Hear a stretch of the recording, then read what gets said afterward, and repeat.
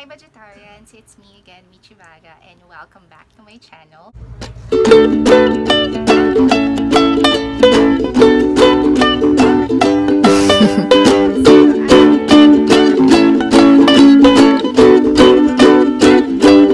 you guys like it.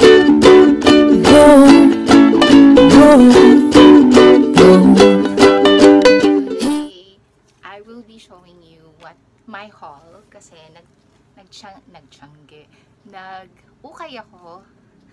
nag-ukay ako dito, guys. So medyo social na sila, meron na silang paganyan. There.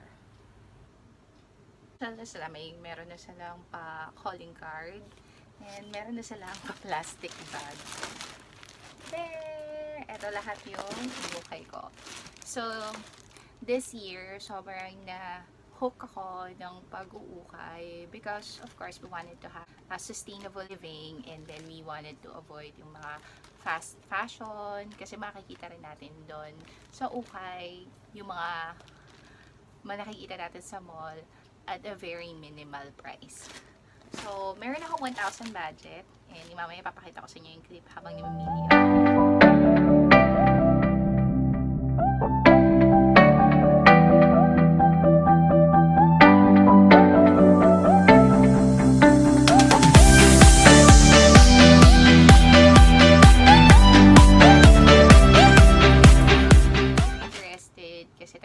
ako. So, malapit lang siya dito. So, Santa Ana, malapit sa church. Ito lahat yung naukay ko. Dami. Okay. So, pakita ko sa inyo. So, yung tip pala kapag nag-uukay kayo, guys, you have to make sure na at least somehow isukat nyo naman. Kasi meron ako nabili. Ito. Super cute niya, diba? Parang 80 pesos lang.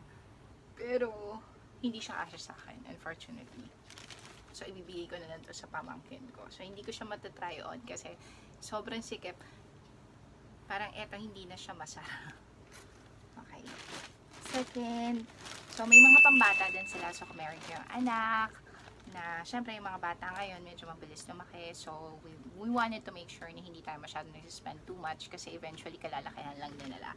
So, ito yung nabili ko. This is for 140, I think, or 150. Ganun yung mga price ng mga new arrival nila. So, kung nagtitipid kayo, diintayin nyo yung sale nila. Ayan.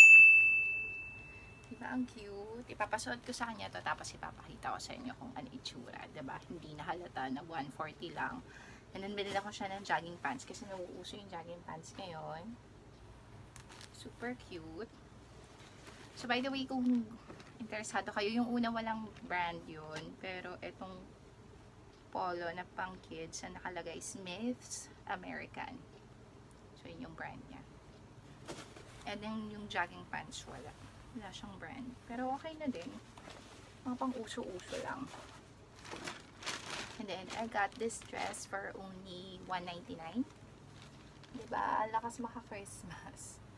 Very Christmassy yung itsura niya. So, ipapakita ko sa inyo once and try on ko na. So, yung material niya medyo makapal. So, may balak ako pumunta sa malamig na lugar. So, magagamit ko to. Pero, yeah, pakita ko sa inyo. 140 lang. Ano pa ba? Ito, super cute na itong skirt na to. Super cute. Tada! So, very bohemian. Ganito yung mga bet ko ng mga skirt. Bohemian theme. So, I got this for only 50 pesos. Cute, diba? Yung brand doon, walang brand. Kaya siguro mura. This one, ang cute. Medyo plaid siya na skirt. This is from the brand Forever 21. And I got this for only 2 for 168 eh. So, ganun yung presyo niya. Para mga 80 pesos. Ang ganda. Maganda pa siya. So, parang hindi pa siya nagagamit. Ito, parang ang lakas lang makabili ng ate. Pabili nga ng suka dyan sa tabi. Tada! Cute yung dress, diba? Parang ang lakas maka-good vibes na itong damit na to. So, bala ko siyang partner ng turtleneck. Kasi pupunta nga ako sa malamig na lugar. So, kahit na mukha siyang summery color, pwede pa rin naman siyang ipang-layer, diba? So, I got this 2 for 168. Bad, diba? Ano pa ba? Ito, tingnan natin kung meron pa akong bottoms dito or dress. Eto, so yung tie-dye na dress, I got this for 50 pesos, I think. Ayan.